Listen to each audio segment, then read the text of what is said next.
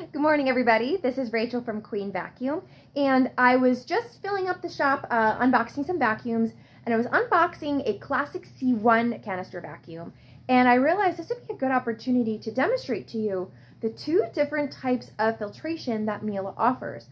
The way that this unit is packaged in the box is like the perfect way to kind of show you, because it comes with both systems. So without further ado, here we go. So this is a classic C1 HomeCare, but you'll see I've taken out the vacuum cleaner. Here she is. And I just put the accessories box on top, but you'll notice that the HEPA filter comes loose in the box, okay? The way that she is packaged, okay, so you've got your bag, the pre-motor filter right here, but this is what I'm talking about here, the exhaust filter. This is what kind of defines the two different kinds of filtration that Miele is offering. So an exhaust filter is also called a post-motor filter after the motor. So whereas this guy is a pre-motor filter before the motor, which is inside this little belly here with the air blowing up and out. This port is the exhaust port after the motor, post-motor. So it's an exhaust filter, and this represents Miele's basic, very basic filtration system. And the reason you have an exhaust filter is the number one thing you want to be capturing is the byproduct of the motors. These motors have what are called carbon brushes in them. It's part of how it conducts electricity, and they erode away over time. And literally the black dust that they are made of, the carbon, will come off. Okay, as it scrapes against the insides of the motor, it will come off and otherwise blow out into your breathing air, which we don't want. So a filter being here collects that debris. Okay, so in this case, there is a little space holder cage, okay? Now, if you had bought a regular, a lower end C1 classic vacuum cleaner, like a Turbo Team or a Pure Suction, this would be all you would get. Okay, this cage is here, and what's underneath it is you see Miele AirClean. It's one of these thin filters, okay? These happen to come in the boxes of bags along with the pre-motor filter, okay? So you can kind of see this little area here. The motor's down under here, under this cover, okay? So this is a basic AirClean filter. The top always stays looking pretty good, but the underside will eventually turn black with that that motor carbon byproduct and some other light debris. The tiny, minute amount that does escape the bag will collect here, but this is relatively porous, and so that really fine allergen particulate is small enough to pass through that and then out into the atmosphere.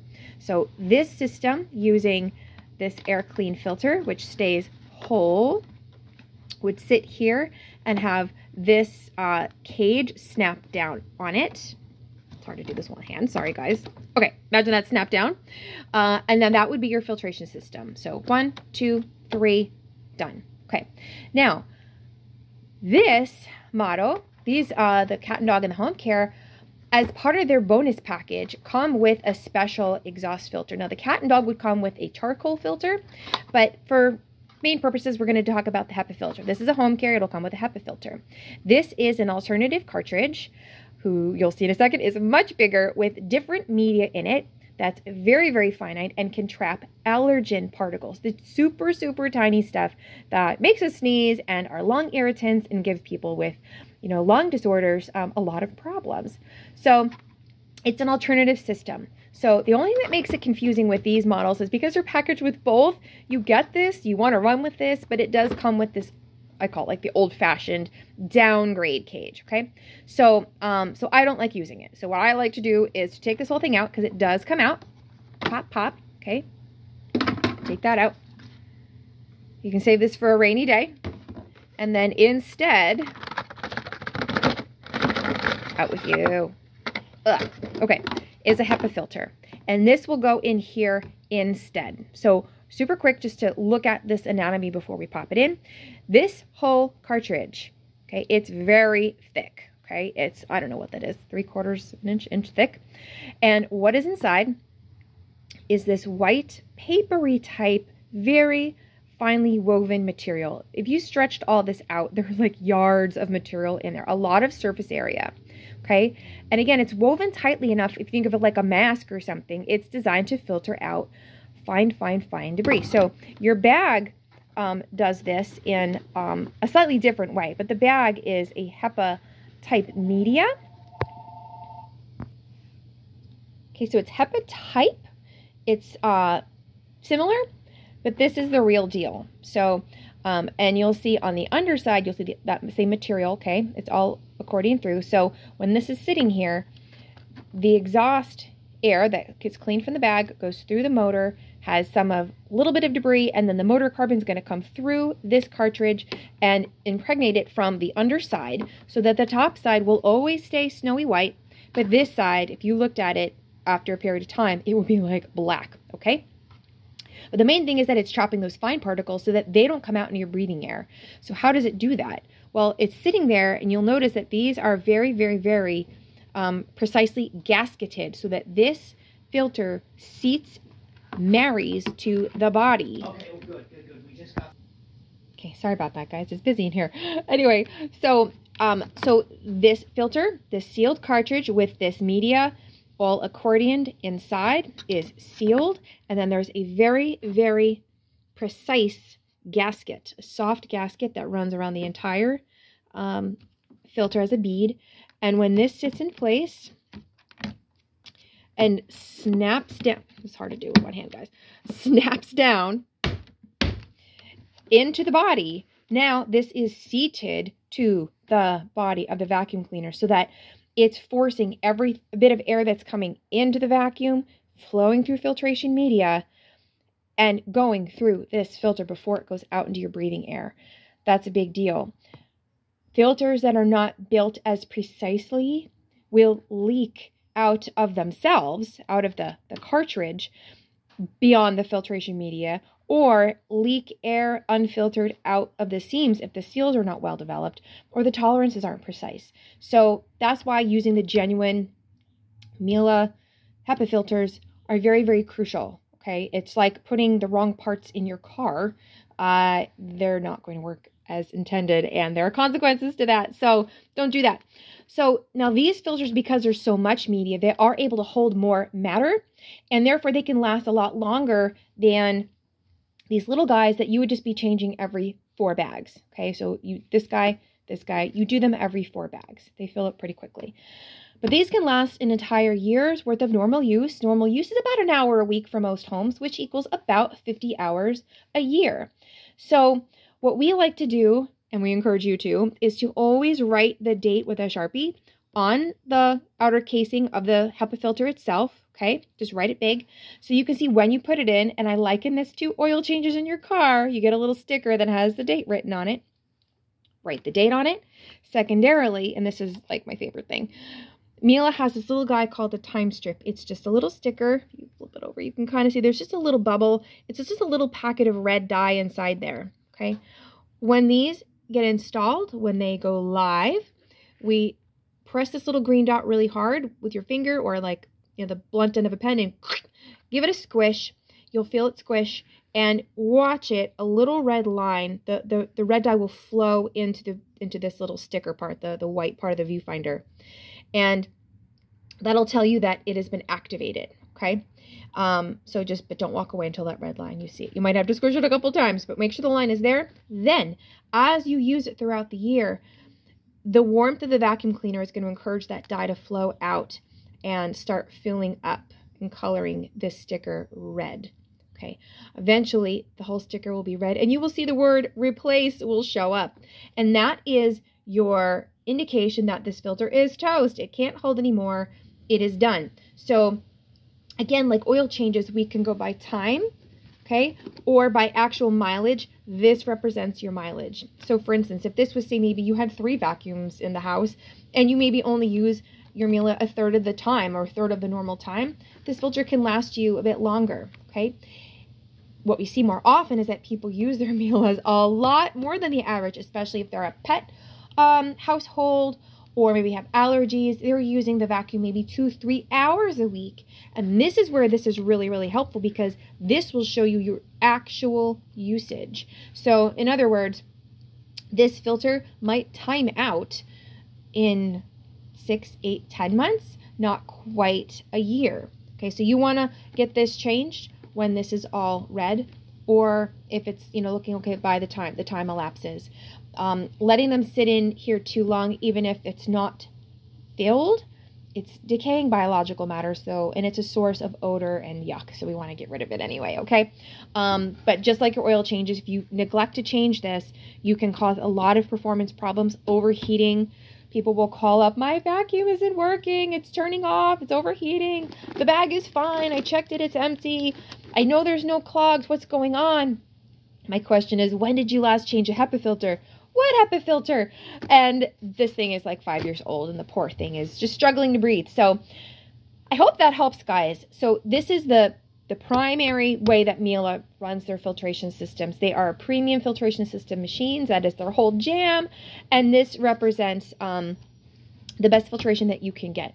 This is a classic C1, so the seals are not quite as highly developed in these as they are in the C3 models.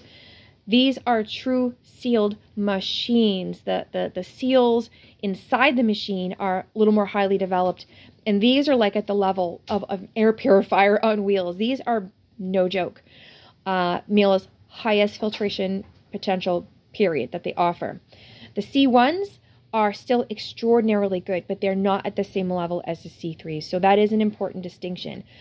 However, if you're needing to keep your purchase within a certain budget, and you maybe don't have the most horrific suffering of allergies, God bless you, no pun intended, then you can absolutely get away with a C1, but you still can improve your filtration by, you know, using a HEPA filter here, or in the cases of if you want to do more of odor control, you can use the alternative filter, same size, interchangeable, and you can use one of these guys, yeah, the active AirClean charcoal filter. Instead of HEPA media in there, there's activated charcoal, like all loose granules, and there's an AirClean filter on the top here, just to, again, trap that carbon dust that we're worried about.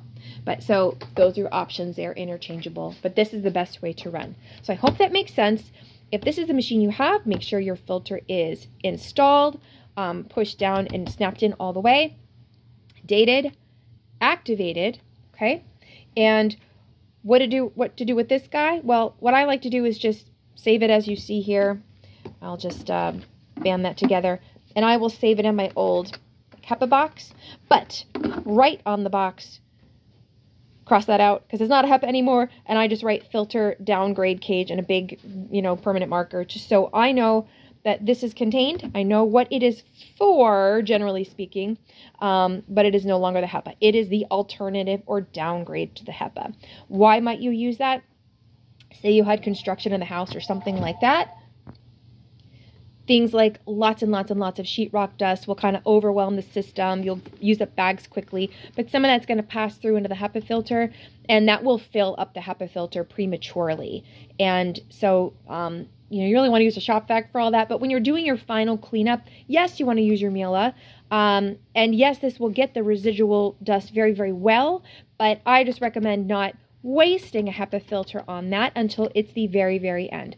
So in other words, I would take this guy out, put this system in instead, and do my little bit of remediation in the house with the system, then remove it all again, put fresh bags, filter, and put my HEPA back in, and then, you know, make sure everything's clean from there on out. But that way I don't waste a HEPA filter, okay? So I hope that all made sense, guys. It's one of the #1 questions we get when we get these, with these new machines. People are confused about the filtration systems. I hope that will carry over to, if you're still in the market for a Miele and you're trying to decide between models, that is one of the big distinctions, if you look carefully, that you'll see between, and it's in the lower end series, this classic and compact C1 series. That's one of the big distinctions, is that all the entry-level models will only come with the basic, very inexpensive lower filtration system. That's how they'll come, and that's why, part of the reason why they're less money. But your upper end oil C3s will come with HEPA filters with the premium filtration system, and the models in between, like the upper end, the power team systems in the classic C1 series, will come with that HEPA or charcoal filter. In addition to this, that's part of why they're a little bit more expensive, as HEPA filters themselves are over $50. It's a once-a-year purchase, but it's a very, very purposeful thing. And if you're trying to clean your house, and if you guys have allergies, that is a big consideration. Again, any machine that comes with this, a modern machine, can still take a HEPA or charcoal. They can be upgraded. That's not a problem. It's just when the machines are new, like that whole box package, it's a discounted bundle. So all the accessories, the filter, all the extra stuff that they come with, it's discounted quite a bit than just buying a lower end model and trying to a la carte build it back up to that, if that makes sense. So I hope that helps, guys. And if you have any more questions about your Miele that you already have, or if you're in the market for one, I hope that you'll utilize the resources that we have on our website on queenvacuum.com, or by all means give us a call. But yeah, you local folks, definitely, it's a lot easier to understand this stuff if you come in and take advantage of the showroom we have, so you can look at the vacuums side by side, ask us questions, and learn more about the differences between them, so you can see how those differences apply to you and your household situation and your needs. Okay, I've got other videos that talk about the differences between the series, because it's a long story, but yeah, it's an investment for your home, for your health. You want to make sure you get the right one, and this just happens to be one of those things that make up some of those differences. Okay, so check back with us soon. I hope you'll call or visit another time soon. We love you guys. Thanks for watching, and we'll see you soon.